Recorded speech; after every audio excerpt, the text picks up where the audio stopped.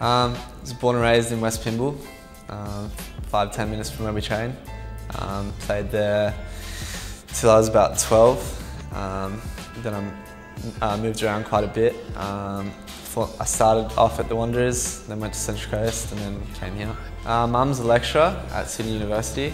She lectures social work, and Dad works for a tourism company, Australian based. I think I was pretty lucky to have been brought up in the family that I was brought in.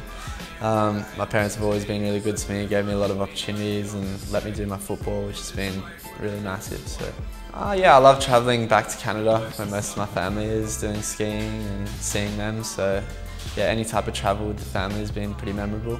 Probably say Disneyland. Going to Disneyland with the fam was pretty special. My biggest hero is Harry Kewell.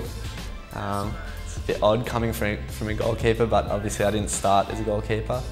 I always remember that 2006 World Cup and watching him play. Had a couple of moments where I was crying, so my fam still gives me a bit of slack for that. So yeah, all around. I was fortunate enough to go to the Club World Cup in 2014, so I went to Morocco. That was a pretty cool experience.